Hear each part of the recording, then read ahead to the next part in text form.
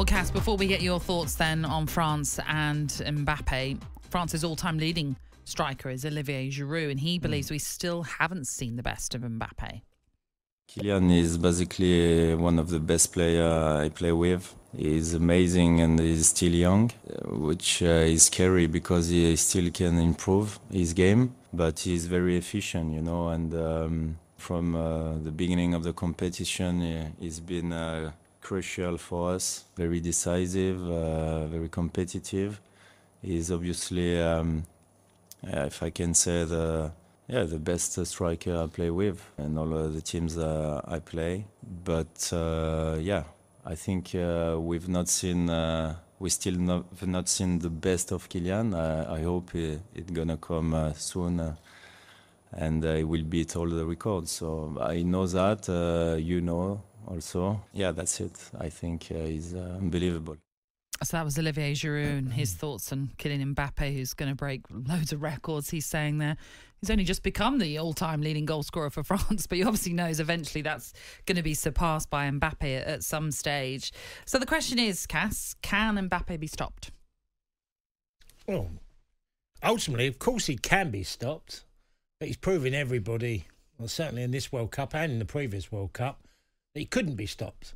So it's a huge job for Kyle Walker, because we know where he'll play, to maintain his consistency in his game and also trying to stop a player that any given moment can cause you trouble.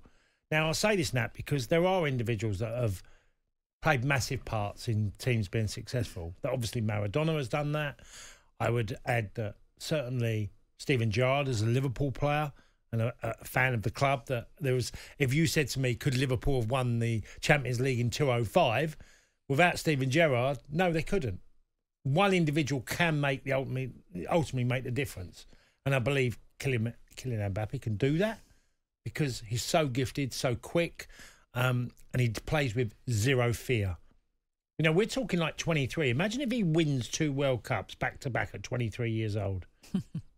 You know, that and B, which is probably very likely, if he gets to the final and they obviously win it, he's probably going to be the leading goal scorer. So it'd be back-to-back leading goal scorers in 2 tournaments and lifted 2 World Cups. Don't tell me, if anyone says to me that France 2018 winners, they couldn't win the World Cup without Kylian Mbappé. He was so pivotal to them in 2018, and he's just as important today. If they're going to win it, he's going to have to carry on doing what he's doing now. We were at the Tunisia-France game, which France lost. It was just that 1 goal that was in it. Mbappe didn't start that game, so this might be a bit harsh but he came on and he didn't look effective at all. Now, obviously, this is a slightly different France. I think Deschamps had made up 9 changes. There was 9 changes, yeah. But he did eventually have to bring on Mbappe, Rabiot, Griezmann, Dembele, for example, trying to win that final game, and it didn't quite work out.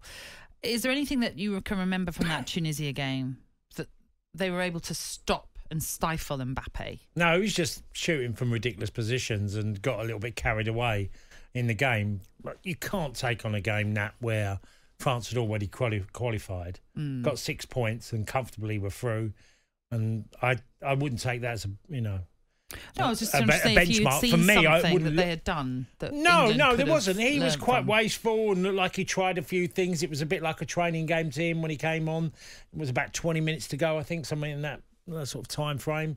Look, this is way different from coming on with 20 minutes to go and playing against England in the quarterfinals of the World Cup. Yeah. And he loves these moments. But to think, if England have to contain him, because otherwise he'll just run riot through the team, because he's capable of doing that, and that's against really good players. He can embarrass really terrific fullbacks. He can do that. That's how good he can be.